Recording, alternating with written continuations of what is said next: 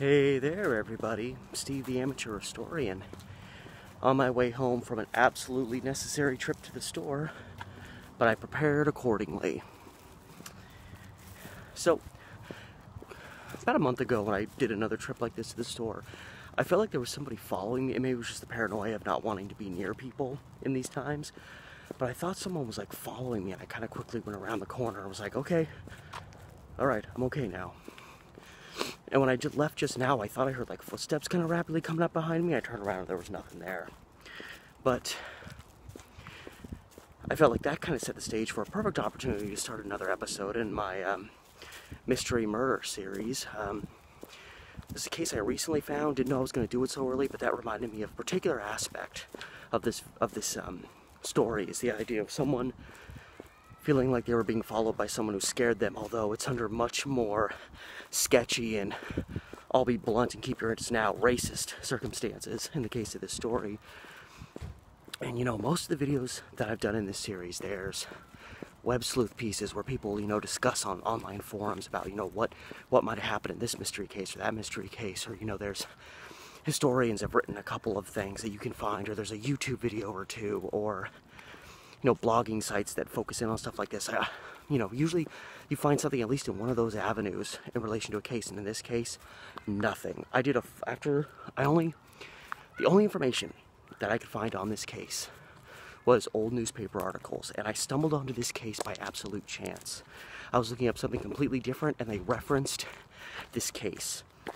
And when I first saw the reference, I was like, I don't even know what that is. So I started looking into it, and I found a bunch of old articles from the months surrounding when this event happened. I've never seen, in like an extensive research, didn't find any Google results, YouTube videos, blogs, forums, anything besides these old newspaper articles talking about this case. So this is a case that's about as obscure as it gets, and it takes us back to 1912.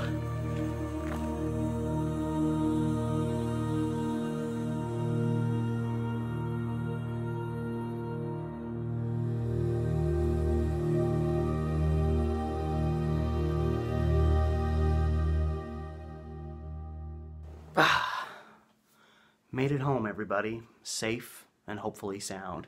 Or I guess hopefully safe and sound. But hopefully that little intro I did while walking around with the mask over my face, which I've noticed has kind of started leaving this indent mark on my nose that I do not care for. Hopefully that little mysterious intro kind of wetted your whistle. Me talking about the, especially in this time of quarantine, the nerves of like walking along and feeling like there's someone coming behind you. So you look back, and sometimes there's nobody there, but sometimes there's someone there. And as you will see in my telling of this particular story, that type of an eyewitness account actually played a pretty significant role in the story. While I don't buy a lot of it, it's a similar thing like that happened, but in this case it was pretty disgusting. But this case does take us back over 100 years. It takes us back to 1912, and 1912, no matter what part of America you were living in, it was a different time. And just because it wasn't the Deep South, it doesn't mean that people weren't super racist. And that said, I also want to drop another little disclaimer to just express, because I've developed a pretty strong opinion in terms of who I think is responsible for the crime in this case. So I'll tell you right now, if you're a moderately religious person, the conclusions I reach might piss you off. And if you're a super devout religious person, or at least, Christian, this video and my conclusions are probably really going to piss you off. But, I try to cut out any biases and anything like that comes along, and I try to just look at the evidence, whatever I can get, and draw a proper conclusion based on the evidence. And if there's not enough evidence there, I'll make that clear. So this story, again, I found at random. I was looking up an article, I was looking up a different killer in a different case, and I found an article about multiple killers who were being put to death in 1912. And they quoted one of the killers, before he went up to be hung, discussing it. And he said, whatever I did, You know, it couldn't have been bad as, you know, whoever did that thing to that green girl in Eugene. And this was a 1912 paper, so immediately I'm like, what green girl in Eugene? Meaning Eugene, Oregon. And so I looked up, and fortunately, because I didn't have a first name, I just typed in 1912 Eugene Green murder, hoping to find something, and I did. So it was August 20th, 1912, and it is believed during the early morning hours, authorities pinpointed it around 4 a.m. 12-year-old Mildred Green, who lived kind of smack dab in the middle of Eugene with her father, who was a Reverend. He was a Reverend H. Green. I'll just call him Reverend Green from now on. And they were living alone in this small house that had an upstairs, but the upstairs was pretty much just Mildred's bedroom. And sometime during the night, someone went into her bedroom and slit her throat from ear to ear. It's a very, I mean, having your throat slit is a troubling, disgusting thing no matter your age, but the fact that this was a 12-year-old girl that this happened to makes it all the more worse. And this, again, is a case that, aside from the newspaper articles I found from back in 1912, I have found nothing else online that has ever referenced this case. And as far as I can tell, this is still a cold case. The murder of 12-year-old Mildred Green has never been solved. And in my research, I found a lot of papers from 1912, and then by 1913, the stories just faded off as there was obviously no more suspects, nothing to go on. And after about a year goes by, or two, you know, cases fade, other big events happen, and locals kind of start to forget or stop being as angry as they were when the case first happened. And I researched this case trying to find results on newspaper database going all the way up into like the 50s and found nothing. So this case kind of just faded away by 1913, which is really tragic, and it's just another, unfortunately, in a string of unsolved murder cases. And by the father, Reverend Green's account, the night before the murder, so it would be August 19th, he and his daughter Mildred, because they lived alone by this time, spent a leisurely evening at home. They obviously said their prayers. He said that she played the piano a little bit while he sat and read. They both went to bed at 10 p.m. approximately, and when they went to bed, she asked him specifically to wake her up early the following morning because she wanted to help him do chores, specifically the laundry. But when the Reverend woke up at, by his account, 6:30 a.m., he decided to let her sleep in a little bit. So he started getting the clothes ready to do the laundry. They apparently had some farm animals. He went out to the barn and did some of that work. And by 8 a.m., he finally decided to go up and wake up Mildred. He went to the base of the staircase because, again, there was a small stairway that went up to a second floor, and pretty much all that was on the second floor was Mildred's bedroom. It was a very tiny second floor area. He called out to her, and there was no response. And he didn't even have to go up the stairs, all the way before he could peer. Her door was cracked open, and he saw her lying on her bed, a pool of blood presumably surrounding her head and shoulders that had just drained out of her. And, by this point she'd been dead for at least a couple of hours. He walked up to her. Her body was cold.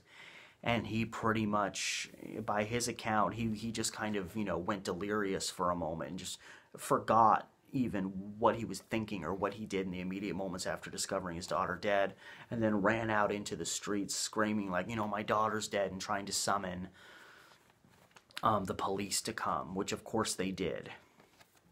And they investigated the scene, and what really struck them was there was no evidence of an intruder that had crept into the house. They even said that the bedspread on Mildred Green's bed that she was laying on was completely undisturbed, almost like she wasn't even laying on it, which of course she was.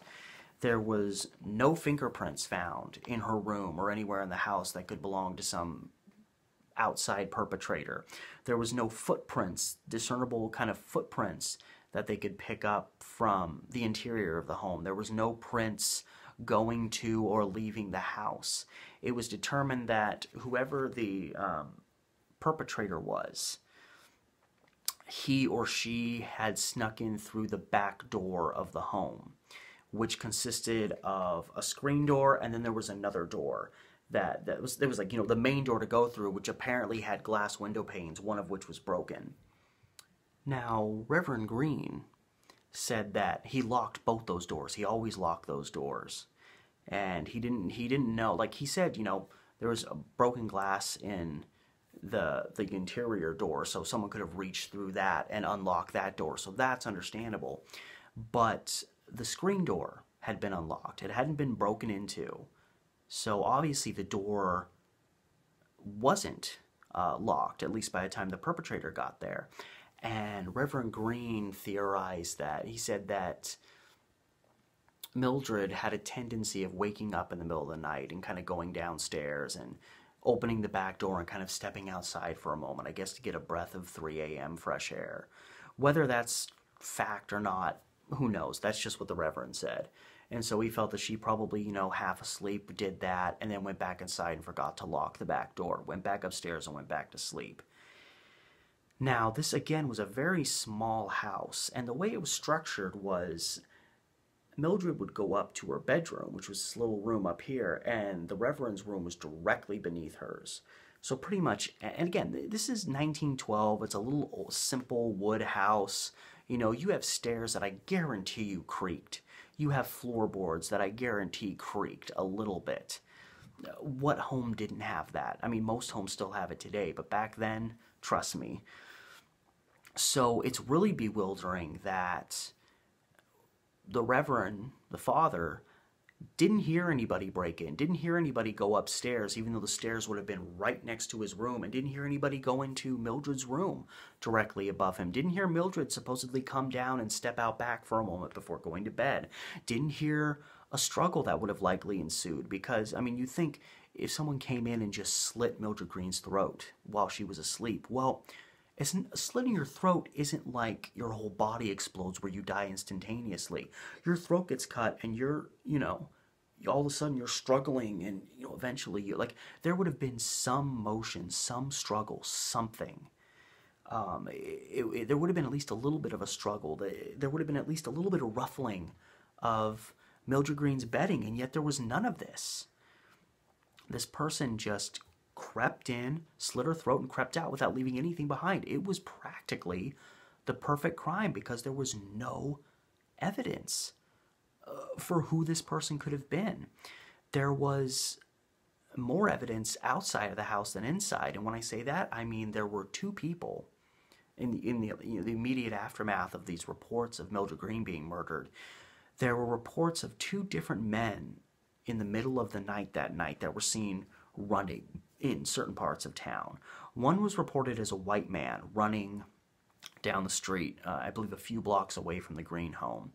And then there were reports of a black man who was also seen running in the vicinity of a post office. Now, they didn't give a location or an address of that post office, so I don't know how close that was to the Green home. But there were reports of people running in the night, and so you think, well, maybe that was the perpetrator fleeing the scene. And a little ways after the crime happened, there was a man who worked on the railroad who was up in Roseburg, who had just recently, that night, had been in Eugene, and the train that he was running pulled out of the station there in Eugene not long after, or it was like during the night, so it could have been right around the time that Mildred Green was killed. And he said that as they were leaving, he saw a black man racing towards the train, like trying to hop on board, and he didn't quite make it, so the train left him behind, and we don't know what happened.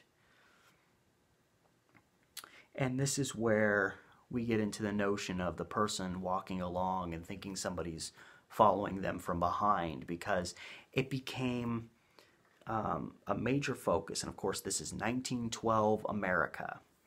So if you have a brutal crime and you don't have a suspect, it's real easy to just blame it on some dark-skinned person, unfortunately.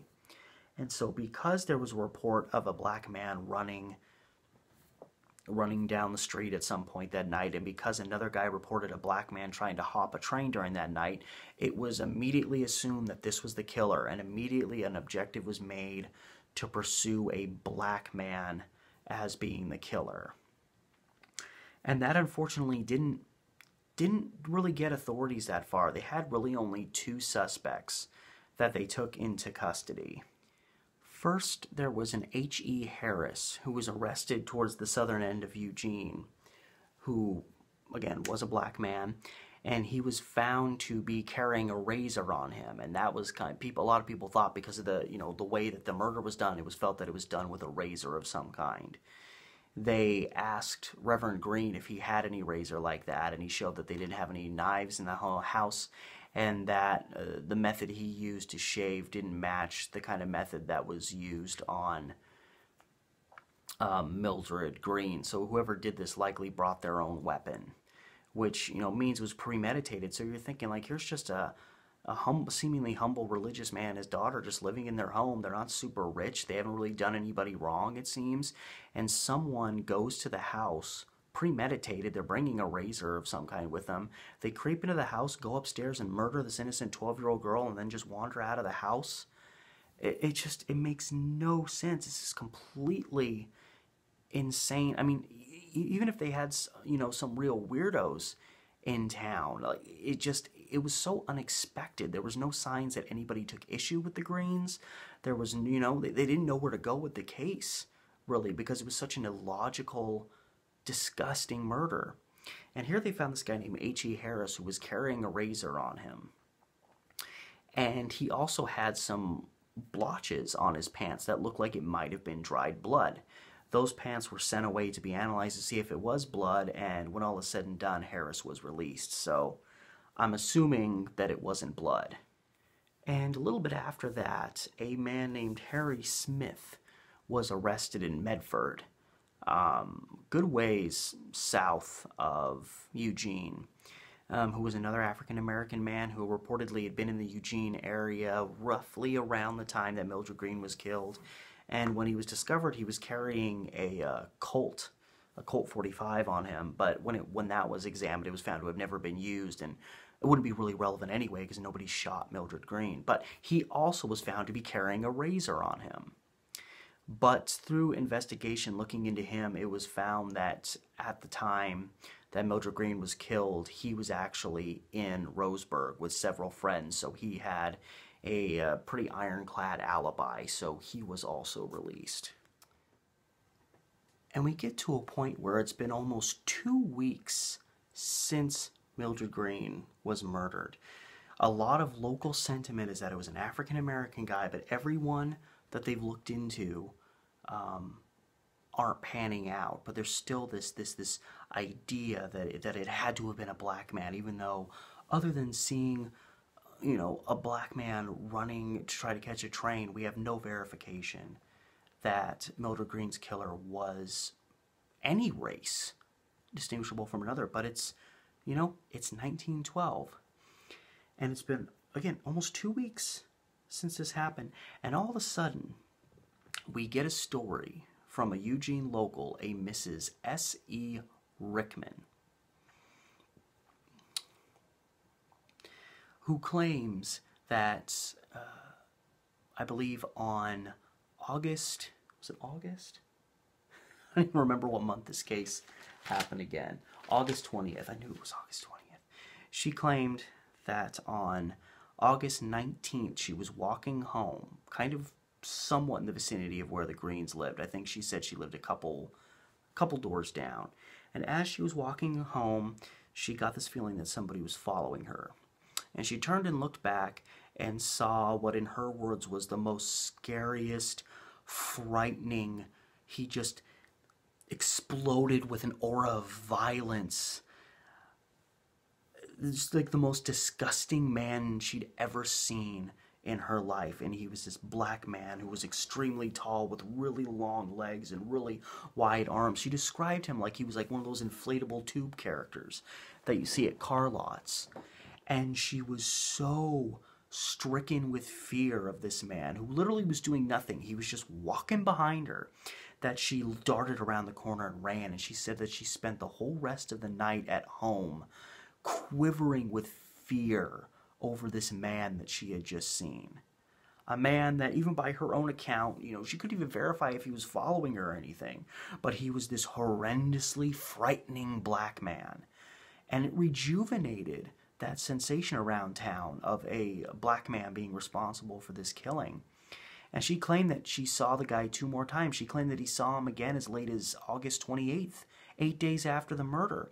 And she even said, she was quoted as saying that pretty much the moment, after seeing that guy, the moment she heard about Mildred Green's death, she was dead certain, because apparently she has intuition beyond any remote human capability. She was dead certain that this wild man that she saw was the one who was guilty of killing Mildred Green, and of course said that based on absolutely no evidence, just based on her own hyperbolic, nonsensical, racist perspective of this man that she'd never seen before. And yet she said the moment that, again, Mildred turned up dead, she thought this was the guy that did it. And yet she didn't seem... Now, she claims that she told the police and they kind of didn't do anything about it, which I highly doubt. This was a big deal case that they wanted leads on. And then she said she apparently went to, like, higher, authority people in Eugene, and that was when her story finally came out. But I find it interesting that if she was so convinced, why did it take her 2 weeks to even hit the papers with her story?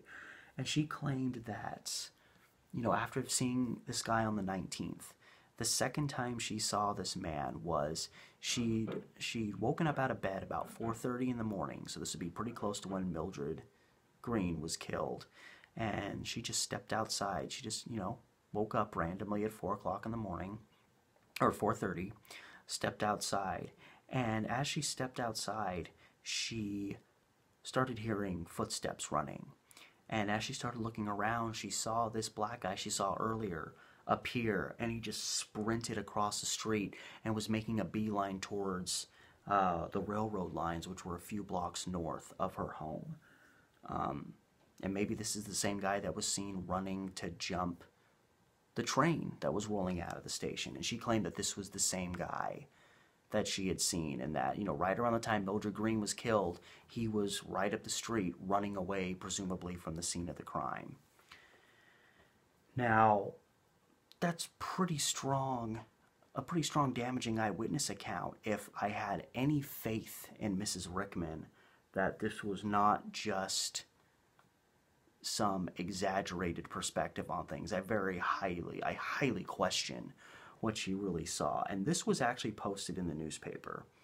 And let me just say, she used the N-word when they quoted her. So when I say N-word, that's me censoring the fact that she's saying the actual word, because this is what, and mind you, this is someone who's going to become, who became a primary witness in this case. Oh, she actually saw the guy. Of course, she didn't know his name. She didn't know what happened to him. She didn't know where he was from. Her description of him was obviously exaggerated and based on, absurd, racial perspectives that white people had on black people. But and I brought my Mac in to, just so I could specifically read exactly what she said when describing this horrendously frightening black man. "The minute I laid eyes on him," said Miss Rickman last night, "I said to myself that was no N-word to be caught up by. So I turned off the sidewalk onto a path that runs to our house and let him go on." That was her description of when she first saw the guy. "I said to myself that was no N-word to be caught up by." First of all, that's horrid grammar. And second of all, going on, it says, "She was so impressed by the vicious appearance of the man, however, that after she got home she could not stop thinking of him, and turned around and went immediately over to the little store on the corner of 5th and Blair to see if the," well, they don't say the N-word, but the other N-word that was more accepted at that time, "had gone there to buy something, thus indicating that he had some purpose in the neighborhood. He had not entered the store, though, and was nowhere in sight." So the woman thought that the only justifiable reason why a man like that would be in my neighborhood is if he went to the store. It couldn't possibly be that he was walking to somebody's house or walking to his house or going for a walk. No, no, no. Just like, this is someone we're supposed to rely on as a credible witness in this case of the murder of a 12-year-old child. And then it rambles on about how, her ridiculous description of the man. But I want to say that she's quoted. Okay, yeah, so there are a couple more quotes from her. So going on, it says, "The first thing I thought of after I heard of the murder," said Miss Rickman last night, "was the N-word that I had seen that morning, and I'm sorry, I can't read that word, it's all blotched, and right away to get the sheriff's office on the phone." So after she heard about the case, she went to tell the officer. "And I couldn't get them all day, though. The next morning, I said to myself that this was something that the officers ought to know. So I went down to the sheriff's office and found Mr. Name's messed up, so I can't read it. And he came out with me, and we went over the whole situation. When I saw the N-word the third time, I went straight to Mr. Bryson, that was the district attorney in the area, and told him everything I knew, and he immediately detailed several officers to go over the whole case thoroughly. There have been officers here all day." And then blah, blah, blah more about how she's firmly convinced that this was the guy she saw. So she used the N-word twice, and it's obvious when you hear the way she's talking that she was using the word in a very passive way. And granted, I know a lot of people still use that verbiage back then, but you get why I don't exactly have a lot of faith in Miss Rickman's account, and the fact that she still implies that by the second day after it happened that she got to the district attorney about this and they went over it, and yet it was 2 weeks after the murder before her story even hit the papers. And it was obvious that she didn't tell them till after the 28th because she said that she saw him again. So I don't even know. And there was another neighbor who apparently verified the story. There was another woman who, again, was rousted out of bed and randomly decided to step outside at about 4:30 in the morning and said she, saw a man running towards the railroad tracks. And I'm thinking, this is a very interesting town. This is a very interesting street where it seems everybody gets out of bed at 4 a.m. to go step outside randomly. Mrs. Rickman did. Randomly, one of her next door neighbors did. And neither one of them said that they heard the footsteps and it woke them up. They just implied that they just kind of woke up. And then even Mildred Green supposedly walked outside randomly in the middle of the night and forgot to lock the door when she went back inside. Just bizarre. And when all is said and done, we still don't know who this man was. He was never apprehended. We don't have a name. We don't even have verification that, this man that Mrs. Rickman supposedly saw was the same guy that ran to the trains. By the time she told her story, it was already being widely spread that there was a black man trying to run and catch a train leaving the train yard. So it'd be real easy to say, oh yeah, I saw this one guy, and the last time I saw him, he was running to catch a train. And you can just automatically imply that those are the same people. So just very strange goings on. And that wasn't the end, because there was just a lot of strange stuff going on around Eugene at this time. And one thing is, there was apparently a guy who was wandering around town claiming to be a guy that fixed people's pans. It's like a pan repairman.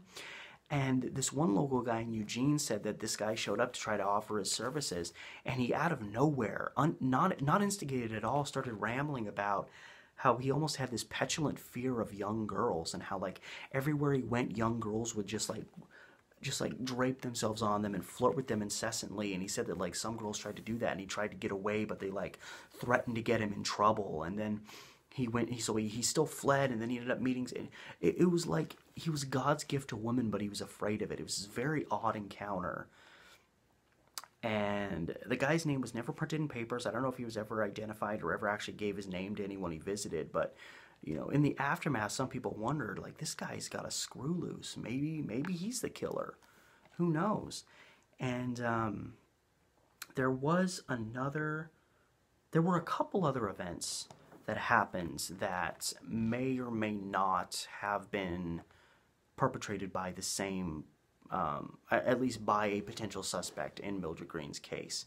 There was another house where there was a young girl, like Mildred Green, who was woken up out of her sleep in the middle of the night. This was just a couple days after the murder, and she said that she was hearing sounds outside her window, and she thought that somebody was trying to get in. She woke up, ran to her parents, and they found that the screen outside her window had been loosened, and there was a box sitting on the ground outside of her room, like someone had stepped on it to try to get up to her bedroom window.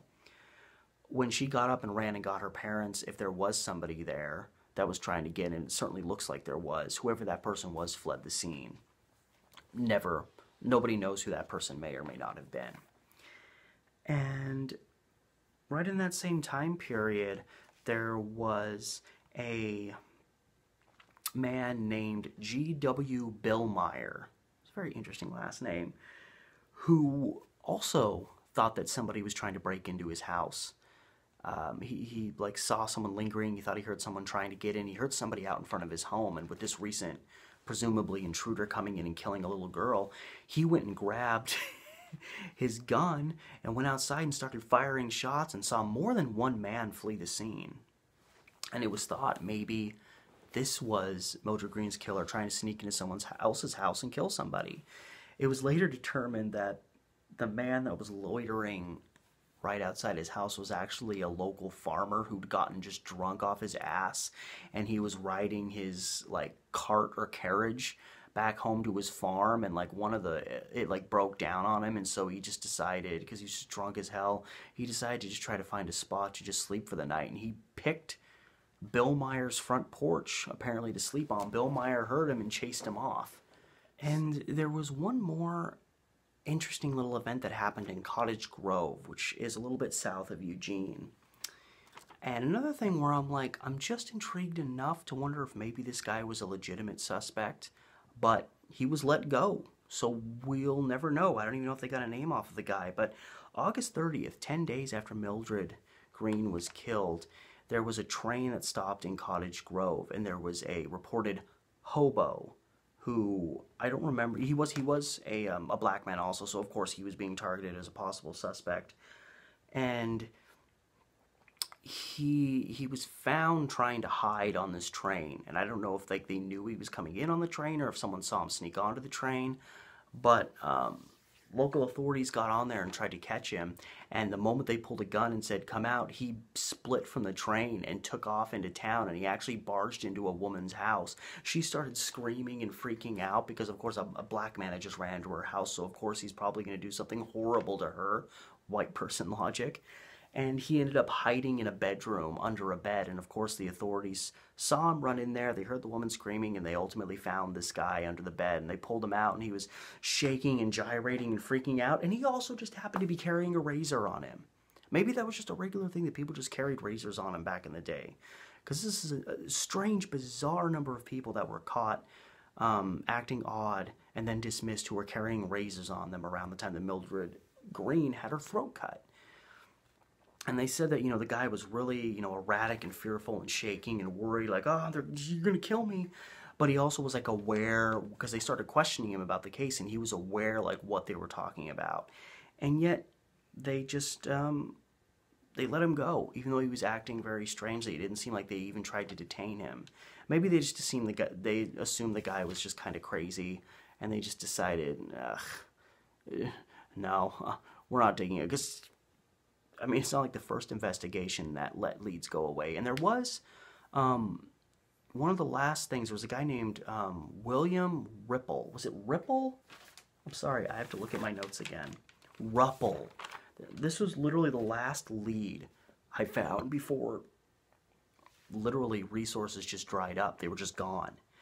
And there was a guy named William Rupple who was staying up in Roseburg, or I guess down in Roseburg, a little bit south of Eugene, who apparently was just a nut. And he was at this house in Roseburg, and he apparently snuck into this room of a girl who lived there and tried to attack her and assault her, and claimed that he had recently killed a woman and a little girl, and that he'd kill her if she opened her mouth about it. So, of course, we have a guy attacking a woman who says he killed a little girl, and immediately, he becomes another suspect. And of course, he quickly changed his tune once authorities got him, and I think it was deemed that he wasn't in Eugene at the time either. So, you know, just another case where all these potential suspects, they came and then they dried up and were gone. But something that was very interesting, and now I'm transitioning more into what I think happened, is right at about the same time, you know, several weeks after the murder occurred, there were two things that popped up in newspapers and popped up out of nowhere. Now, one thing that was a place of contention was there was claims that Mildred Green had also been sexually assaulted when she was killed. And if that which is bizarre, because again, you know, when it was discovered, her bedding wasn't even messed up, but she was on the bed. So if she had been sexually assaulted, a disgusting thought to think about, but somebody would have been on that bed with her. And, you know, the blankets would have been messed up. They would have been in some disarray, and they weren't. So, you know, it was a hard thing to believe, to think that that happened. I mean, it's hard to think about in general, but it's hard to think that that happened and the bedspread didn't even get messed up. And so it started popping up in newspapers that she had not been sexually assaulted. That was an erroneous statement. And the spreading of that claim that she had been sexually assaulted was just some sick thing perpetrated by some twisted local residents. Like, it was just a rumor going around. Well, I read the newspapers, and there are quotes from the District Attorney Bryson. There are quotes from physicians who worked on the autopsy, the people who were directly involved, who were quoted in multiple different newspapers by multiple different writers as saying it was definitive that Mildred Green had been sexually assaulted when she died. This wasn't just random rumors. This was reputable people printed in newspapers. It wasn't just a rumor going around.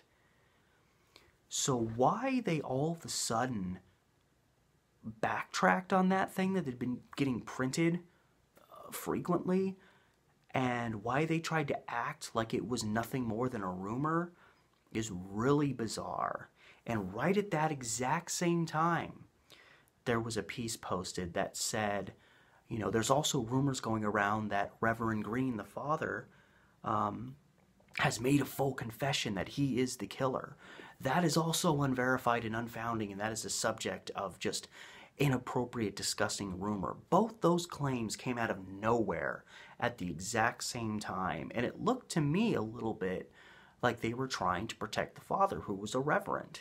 Again, this is where I'm probably going to start pissing some religious people off, but just because you have a religious title or you subscribe to a certain religion or call yourself a Christian, how many times have we seen people do things in the name of God that were disgusting? Need I bring up, unfortunately, the priest pedophilia problem that has been going on for how long? That the church has tried to claim is not an issue to, you know, protect themselves. What I'm getting at is now again, this is my theory. This is not, I'm stating this as fact, and I guarantee you, and if you try to argue with me otherwise, I will tear you down. No, this is my theory. I think that the Reverend killed his daughter. And that's a rough thing to have to say, but that is my perspective. That is my theory. That is what I think happened. And I find it very interesting that as time went by and suspects weren't panning out, that all of a sudden the newspaper had to go out of their way to say something that I don't even know if there was actual rumors going around claiming that the Reverend had made a confession, but they had to come out and say, oh, by the way, in case anybody's wondering, he hasn't confessed to the murder. Well, why even bring it up if it isn't even getting reported anywhere? And why are you also suddenly now claiming that the girl wasn't sexually assaulted? Is it possible because you're trying to... Now, I don't know if she was sexually assaulted. I don't know that angle. And it's disgusting to me to think that a reverend, a man of the cloth, would sexually assault his daughter and then murder her. But I think he's guilty. And it's because of the evidence of the situation. It doesn't have to do with the emotion, because you think, how could a devoutly religious man murder his daughter in such a way? And it's obvious it wasn't an accident. This isn't like he bumped into her and she fell downstairs and broke her neck and died. This was a murder. And, by all accounts, the Reverend and Mildred were living alone and they were happy together. Well, by all accounts, by all whose accounts? When all these newspapers I read, the only accounts that said that were the Reverend's accounts. And this is what I find interesting is about a year before this all happened, the Greens were a big family. And then the Reverend's wife died. And then only about a month, I think maybe even less than a month before Mildred Green was killed, she had multiple siblings who were living in the house too. They traveled east to Iowa to visit family, and it was like a really long-term vacation. They were going to be gone for a long time. So this was a big family, and then within a couple of weeks of it becoming just the Reverend and his daughter, she suddenly turns up dead. And, again, I don't know. I didn't know Reverend Green personally. I don't know much about this guy, but I know that there's such a thing as religious zealots who do absolutely insane things and have completely destroyed the minds of those around them. Ed Gein, one of the reasons he became the way he was because he had a religious zealot for a mother that controlled him entirely. Some people theorize Ed Gein killed his own brother simply because his brother was starting to dismiss the things that the mom was saying. Now, obviously, that's a whole other case and I'm not getting to the whole Ed Gein thing. But we don't know anything about this Reverend. We don't know what kind of skeletons he may have had in his closet.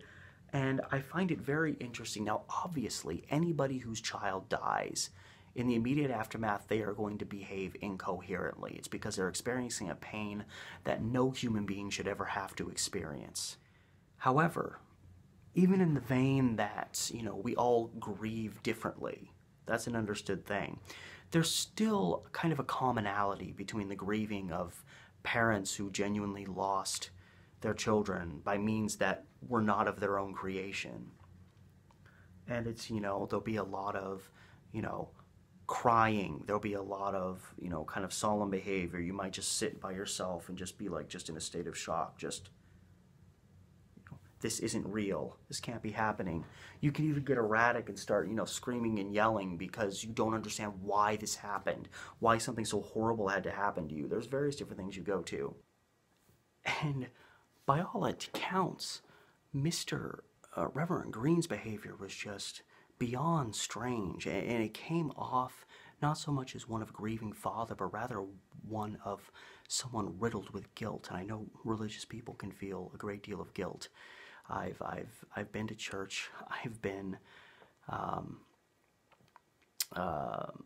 knighted by the church. I've taken communion. I've done all that stuff. And local bystanders said that the Reverend Green's behavior was so bizarre that some of them felt he was going to kill himself, which, some people have done that over their children, but they said that they didn't fear for his own safety so much as theirs. They said that he was acting so erratically that it made them fear for their own safety in relation to him. They felt like he might endanger them, which is not exactly normal for a grieving parent unless you do something to piss them off or unless you're the one responsible for the death of their child.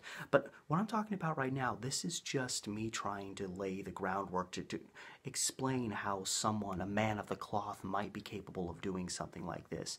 This is just trying to explain it away. Now, we have to understand, things are a little bit different now, but back in the day, you did not call a man of the cloth into question. You did not question anything about a reverend. A reverend, or, anybody like that was, had a direct connection to God, and you did not question anything about him.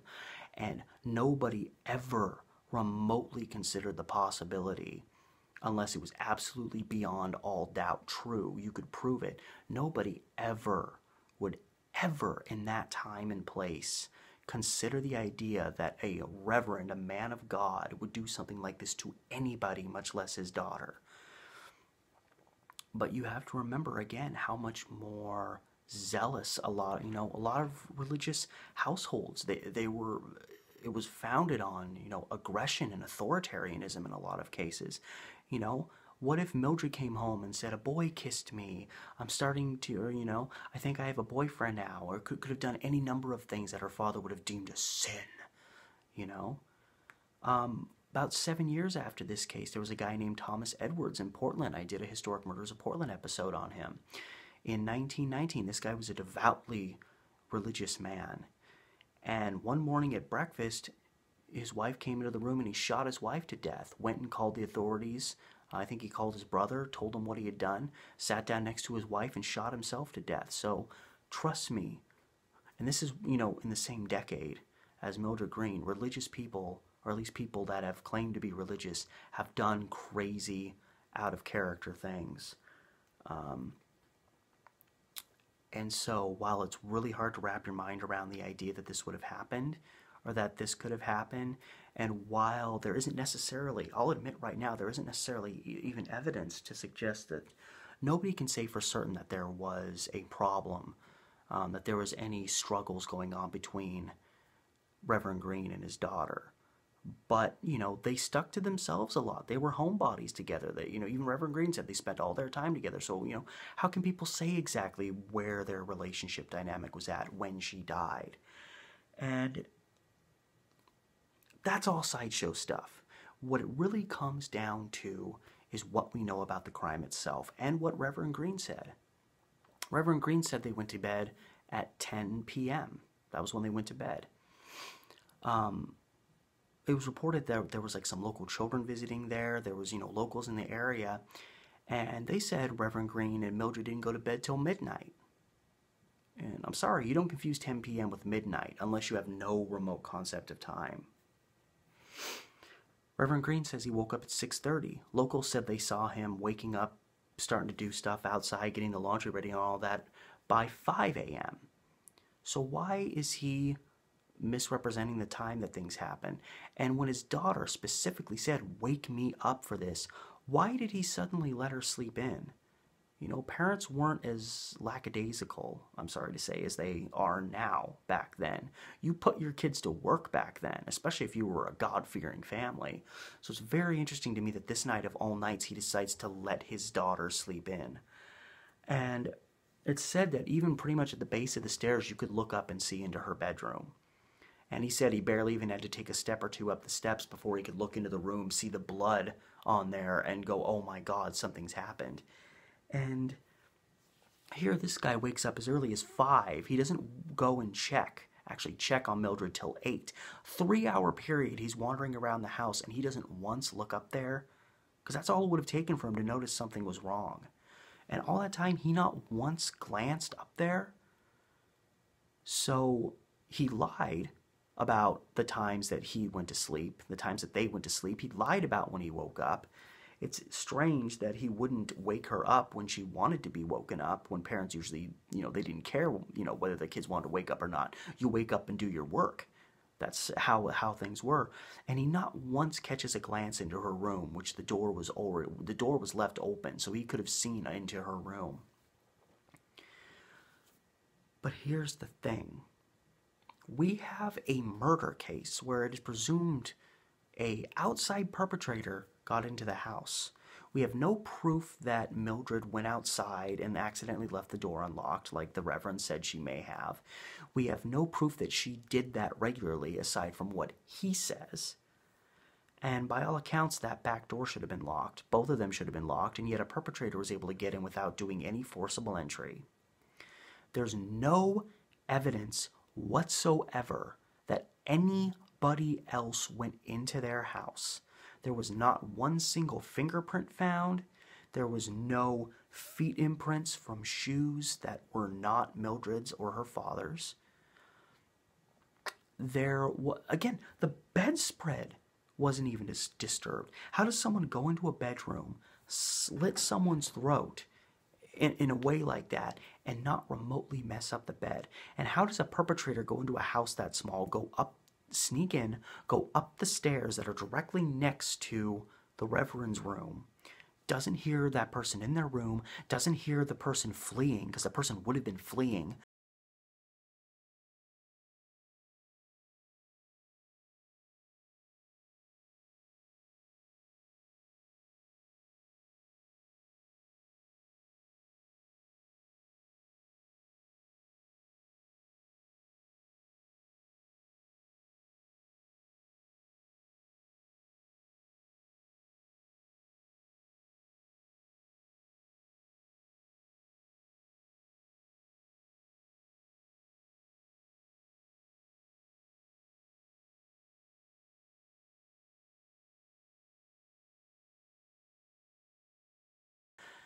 And there's no eyewitness to actually see anybody going in or leaving the house.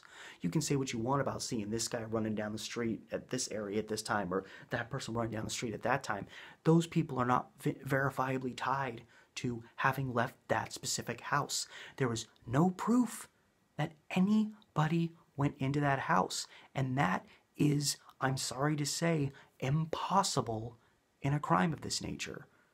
If it's impossible for someone to pull something like that off today, it's particularly impossible for someone to pull it off way back then, when, everything was considerably more primitive. I mean, there was no signs of a struggle whatsoever, which likely in that happening, Mildred Green would have been roused from her sleep and then struggled and died, which would have made sounds, and she wouldn't have, unless the perpetrator stayed there and held her down, she likely wouldn't have been found dead lying flat on her bed like, any random person. The police also, in the immediate aftermath, brought bloodhounds in to try to track the scent of the perpetrator. And when these bloodhounds were brought to the house, the furthest they went from it was, 35 feet from the house. Whenever they tried to get the bloodhounds to pick up the scent of the killer, they only went a short distance from the house and oftentimes turned right around and walked right back into the house. It was obvious that whatever scent they were looking for, it was keeping them on that property and leading them back into the house. So if it wasn't Reverend Green that they were theoretically tracking, then whoever was doing the killing, I guess, was hiding under the house at that time. So just by all accounts, this murder showed that it was done from the inside. Because, yeah, if you're looking for evidence of another person coming in and you don't find any, well, you're not looking at Reverend Green, the great local Reverend. You're not looking at him as a suspect. So if there are fingerprints of his in her room, those aren't going to be scrutinized. If there's, prints going out, if he's got fingerprints all over the back door showing that it was open, those aren't going to be scrutinized. And it would make sense. I mean, it would make sense that he would have fingerprints all over his own home. But that's the thing, is that, the way that this crime went down, everything goes out and turns around and goes right back at somebody, in that house, who is, at the end of the day, Reverend Green. That is the only way you have a case happen like this that is so perfect that there's nothing left behind. Because the only evidence of the actual killer is evidence you're not looking for, because you're not suspecting the Reverend.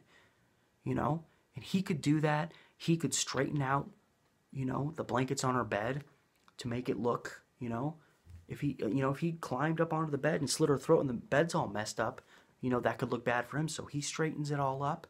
He makes sure he's doing things like doing the laundry, going out and checking the animals. He looks like he's just going about his normal day. Why does he say he went to bed when he went to bed? Why does he say he went to bed at 10 when he went to bed at midnight? Why does he say he got up at 6:30 when locals say it was as early as 5 a.m.? Why? Why is everything he says either a lie or doesn't make any sense? And there's no proof that anybody besides him really even could be guilty of this murder, unless they were the luckiest killer in history and pulled off what is essentially a miracle of criminal proportions. And, I mean, you can go on. The Reverend says he found the back door open and there was a bucket put there, to keep the door open while the killer got in. Was that bucket checked for prints? I would think so. And no suspicious prints were found on it? How is that possible?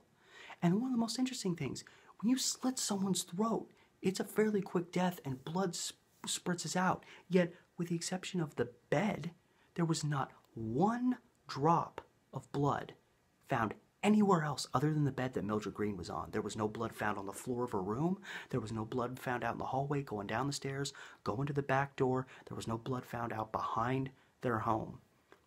When you commit a murder like that, where you slit the throat, blood starts gushing out. Whoever was the perpetrator of that would have gotten some blood on them. There would have been at least a few drops spread somewhere else. However, if the Reverend did it, he would have time to clean things up best he could. I don't know if they had wood floors. They probably had wood floors, which are a lot easier to clean up than, say, carpeted floors. But if he kills her at about, they predict she was killed at about 4 a.m., and he waits till 8 a.m. to discover her dead, he has 4 hours to clean up any blood that might be seen there. He has time to make the scene look immaculate, because he almost has to, because he can't show his hand. So we're led to believe that some other criminal pulled this miracle off. And it's so funny with how, all this racism towards black people, that these racist white people would even think a black person would be capable of pulling off such an immaculate crime. It simply doesn't make sense unless, a murder could not come out this perfectly unless you were someone on the inside that had control of the aftermath of that crime scene and could adjust it to make it look any way you wanted to.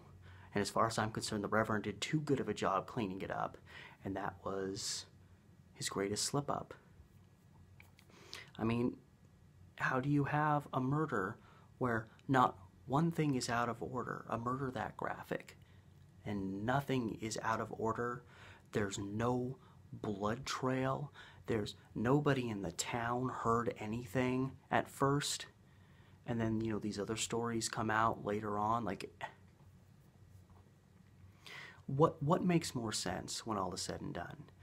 Some outside perpetrator with a motive that who knows what motive this person could possibly have, manages to sneak into a home, a small home, not wake up the father sleeping directly beneath the room, commit this horrible killing without waking him up, without spreading any blood, without leaving any fingerprints, any signs that he was ever there.